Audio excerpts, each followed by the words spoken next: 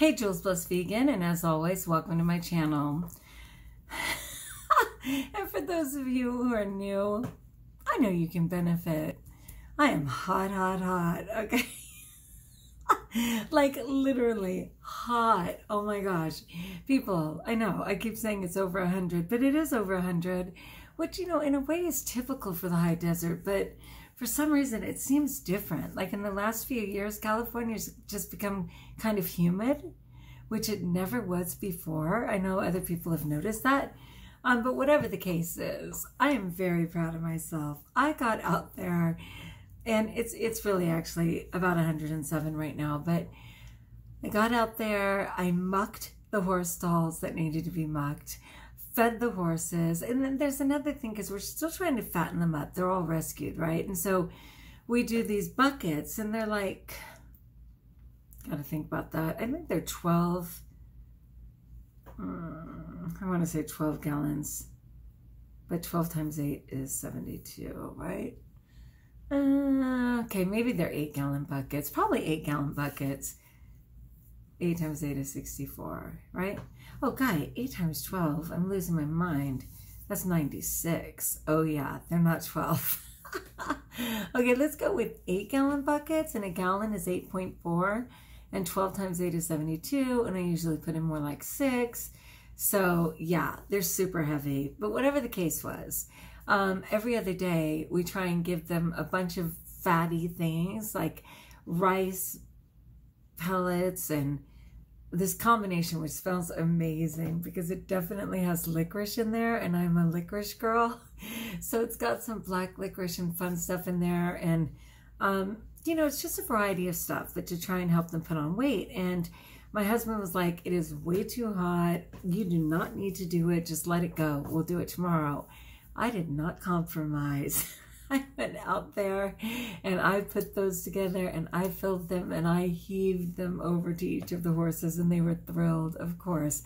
I am so bummed. You know how I've been growing those plum cherries? Well, sponsored by God, but out on my porch. I've been waiting for them. Okay, but in this heat, it accelerated somehow. The wind came up, and all of a sudden there were like 150 of them all over the driveway.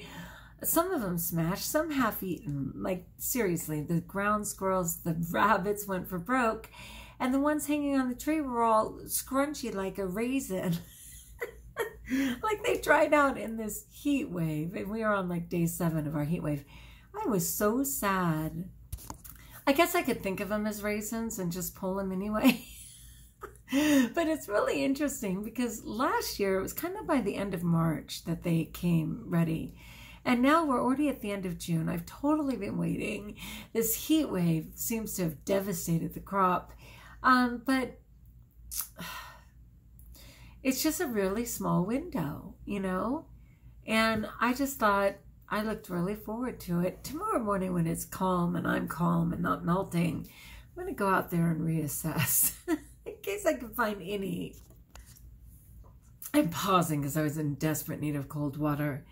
Anyway, that's all. I just kind of wanted to say hey and give you an update. Guy, you know what is so sad? Okay, first of all, shout out to Father's Day. Happy Father's Day for those of you who are celebrating yourself. Yay. Perfectly imperfect, right? For those of you who still have your fathers, I hope you were able to celebrate them in some way. You know, to reach out in some way. It's so interesting. A lot of people have conflict with their parents, but I always remind people, as it was reminded with me, that our parents are by God's design.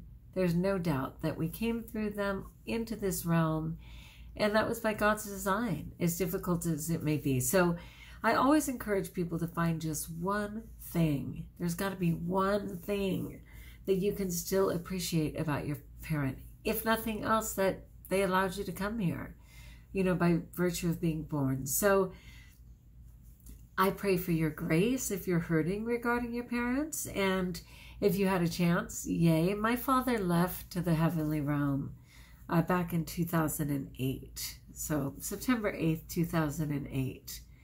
And Dale's father's still here. He's going to be 87 in 2 months. And so we were happy to call and celebrate him, which was great. And of course, cheers to all my brothers and just all those dads that I've encountered and people who have been a dad to me. Really, I'm trying to think about that.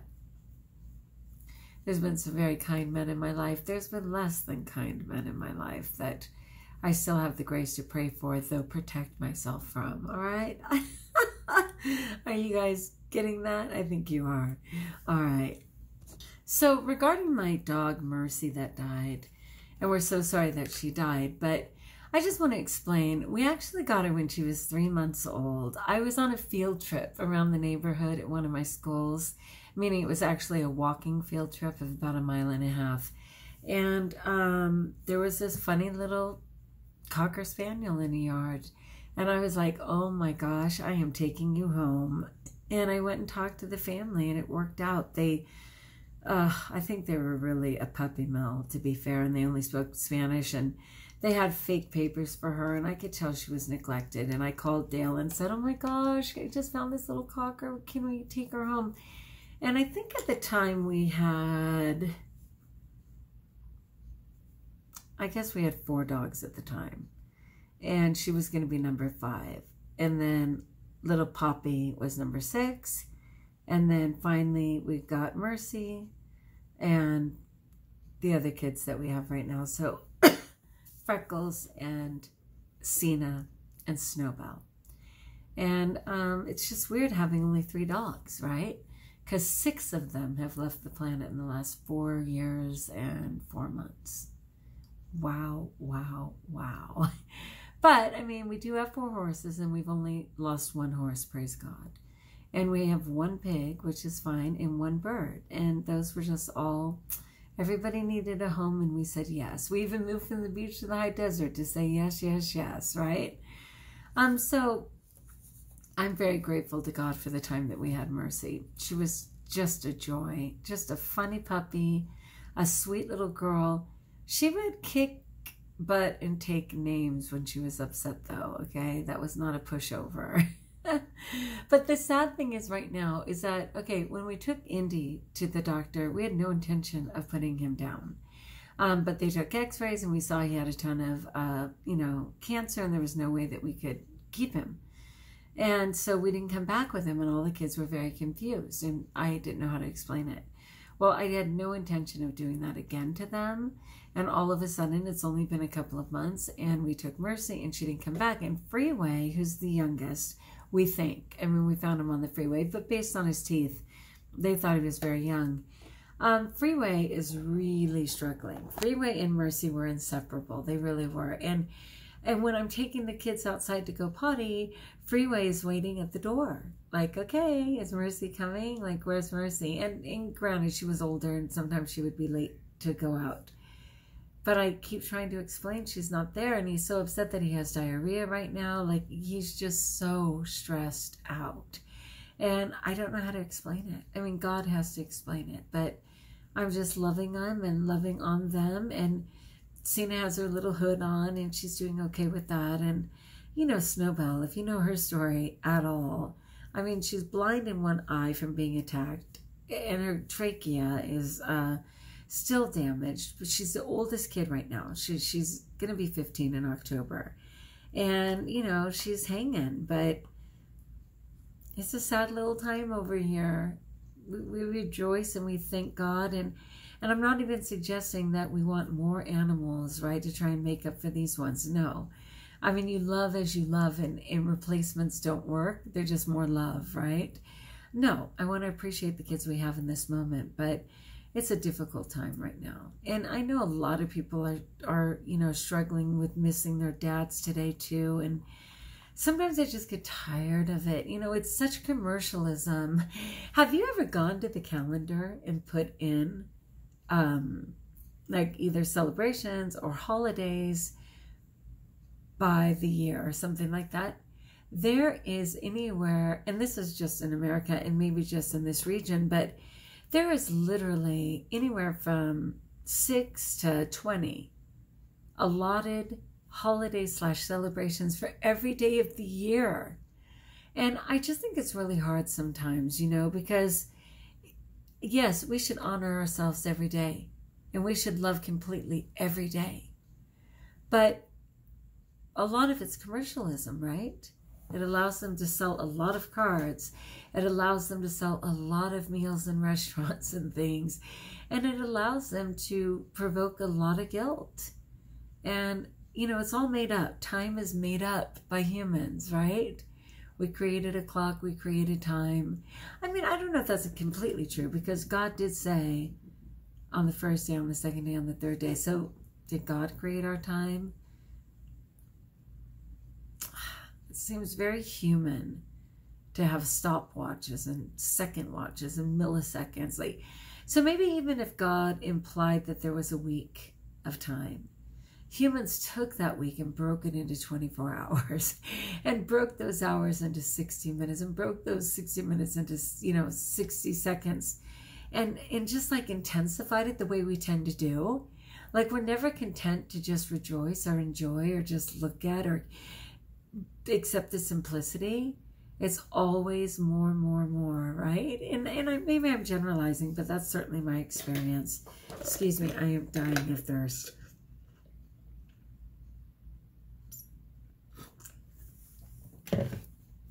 I love water. I love tea. Such a blessing. All right. I was proud of myself because we went to this memorial yesterday. And on the way, everybody went to Starbucks and they all wanted to get drinks. And I said water. And they were like, well, that's so boring. Can't you get a drink? Didn't you ever get anything? And they actually had just regular lemon ginger, herbal tea, which I love anyway. And that kind of seemed like fun. So I got that on ice, and it was really fantastic. And today, again, everyone was going to Starbucks. Praise God, coffee has never been my thing. Thank you, God. And they got treats and this. And are you going to be boring again and just get water? Yeah, I actually am. Because water isn't boring to me. It's life-giving and I rejoice to no end. So I did enjoy some cold water. There's nothing more satiating to me than distilled water. What? Yes. Herbal tea. That's a yes. All right, my friends, I'm going to keep cooling down. I've got homework to do, but I wanted to just check in and give a little overview of my day.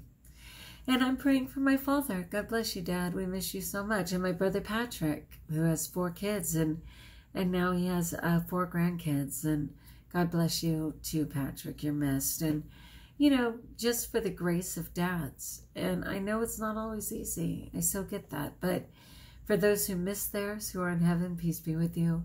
For those who don't have the grace to communicate with theirs for whatever reason, might you just have the grace to say a prayer for them? I'll say, God, please bless this person, because no way can I. I'm not going there, but you're bigger. Please bless them. I at least have the grace to do that, right? I think almost all of my perpetrators are dead. Except for some female ones, but that was just weird anyway. And the idiot who raped me, he's not dead. All right, anyway, love you guys. I hope you had a great day. I will catch you again. Like if you like journeys. If you haven't subscribed, let me know in the comments below how I may support you. And until we talk again, best of all, know that you're blessed.